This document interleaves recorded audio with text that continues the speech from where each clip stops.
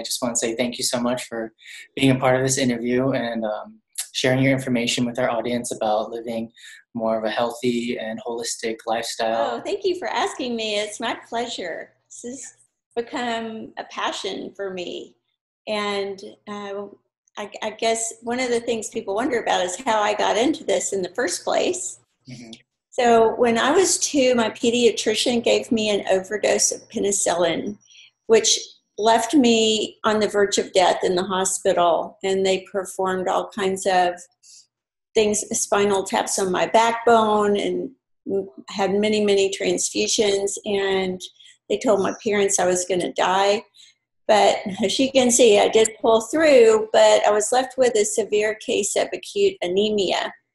So growing up, I started craving anything that would give me energy. And so sugar became my food of choice. And growing up back in the 50s and 60s, a lot of the food on the market at the time and the food that my mother and my parents were told to buy were like fortified, white refined types of foods. And so even the white refined types of foods, your body reads like pure sugar and has to pull nutrients from it in order to process it. So by high school, I was told by my eye doctor that I was going blind and that he didn't see any way to stop it. And I don't know if they put 2 and 2 together back then, but I was also told I was pre-diabetic. So I know that macular degeneration is a big problem with people with diabetes. So I, in my own opinion, think that those were combined and my doctors just weren't communicating with each other.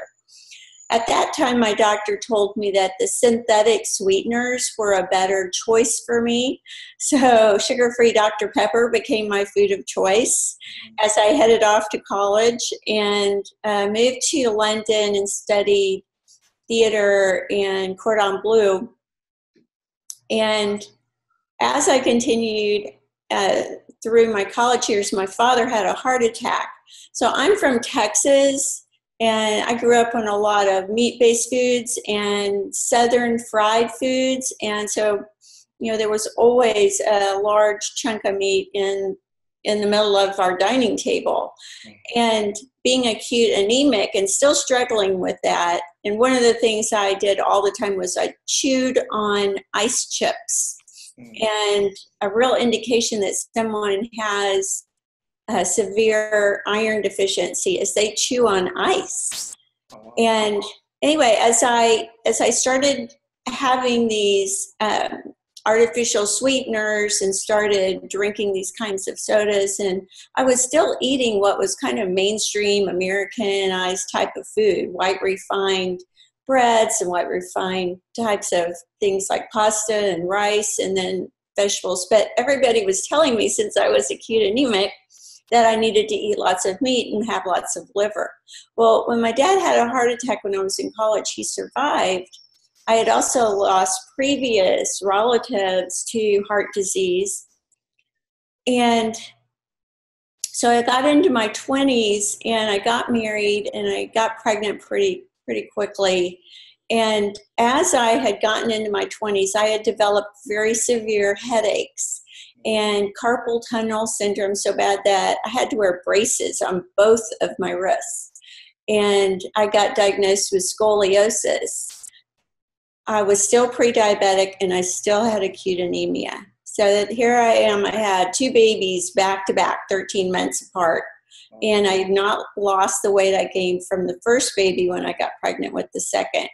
And so my doctor just told me, don't worry about your weight. He really didn't give me guidelines for eating. So he just said, eat. So I did. And I ended up being about 50 pounds overweight when my second child was born. And for somebody that's 5'2", that was a lot of weight. Well, when my son was born, my father was diagnosed with cancer. And I will never forget the night I was standing over my son's bed. He was 1, and my sister called me and told me my father had passed away. And I had just left his bedside, and I was racing home to see the children before going back.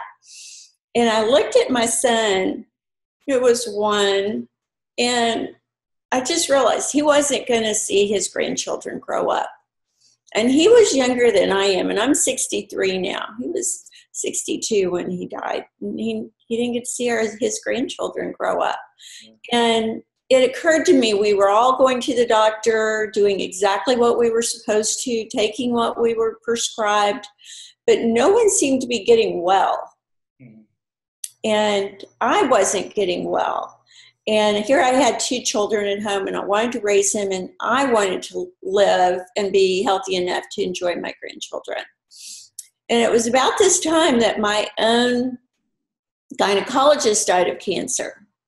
And I'm just looking at this big picture, and I'm thinking, this really isn't working. There's something wrong here. I'm going to try something new. So I hired a new doctor, Dr. Jan Goss, who was just fabulous. And I told her, I said, I'm doing a new program. I'm going to use food as my medicine.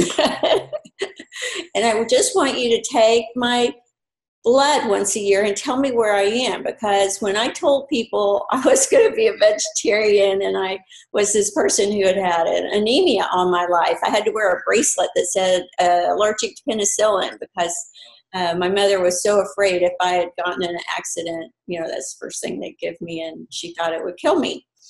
And so she said, Nancy, I did not learn anything about nutrition in medical school. So, I'll certainly support you in this journey, and we'll see what happens. And I kind of said the same thing to my pediatrician. And it was about this time I got Life magazine, and it had a very intensive, long, in-depth article on the new farming practices, about how they were raising animals in these confined buildings that had no fresh air, no sunshine, no grass, no natural environment. And they were giving them hormones to fatten them up faster. And because of the conditions being so unhealthy, they were having to give them lots of antibiotics in order just to keep them alive long enough for them to kill them, right? And so then it had these huge graphic pictures of these sweet little animals being treated just like they weren't even living beings. And I'm a huge animal lover from birth. I'm a certified licensed wildlife rehabilitator now. But I put down that article. I was so horrified by it. And I turned to my husband and I just said, I can't participate in this anymore. And I'm going to be vegetarian. I'm going to raise the children this way. And he said, okay. So I started in this journey using food as my medicine, switching to a plant-based diet. And I just had the doctors kind of working with me there. And at this time, I started learning about GMOs and this was 30 years ago.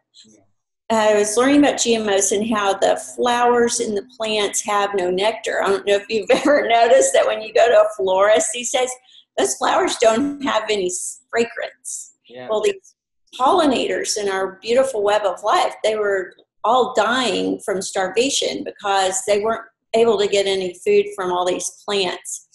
And I found that so upsetting and distressful. And so I started an organic garden. I started growing heirloom plants. I joined a seed exchange, and I started making my own baby food.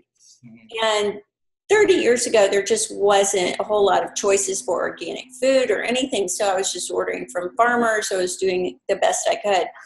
Well, over the next year or two after I switched to this, that weight just fell off like it was nothing. And it was amazing because I didn't even have to try. My pre-diabetes vanished. My acute anemia, which really surprised everyone, including my doctor, disappeared. And my carpal tunnel syndrome went away. My headaches went away. I felt better than I had probably felt my whole life. And my pediatrician told me that I had the healthiest children he had ever seen. And so I knew that I was on the road to something. I was adding more plant-based foods to my diet. I was switching out unhealthy white refined flour for various other flours that I was researching. And now over the years, now that I'm 63, my kids are grown. I know a lot of people were worried my children would have stunted growth and be terribly unhealthy. And my son is 6'1", which is amazing. And they are both very healthy today. And my personal doctor, Jan, she retired about 15 years ago. And I haven't even bothered to get another doctor because I never get sick. And I never need anything. And I really just went to her more because I like her and I wanted to see her. And then she really supported what I was doing, and she would send me a lot of her clients and put my information in her offices for her clients who needed nutritional counseling. And so anyway, I just never even worry or even think about getting sick or the flu or anything like that. And I really do believe that it is the quality of the food that's important, but also I have learned and through my research have found that the plant-based diet really is an excellent way to be healthy and have optimum health in your life.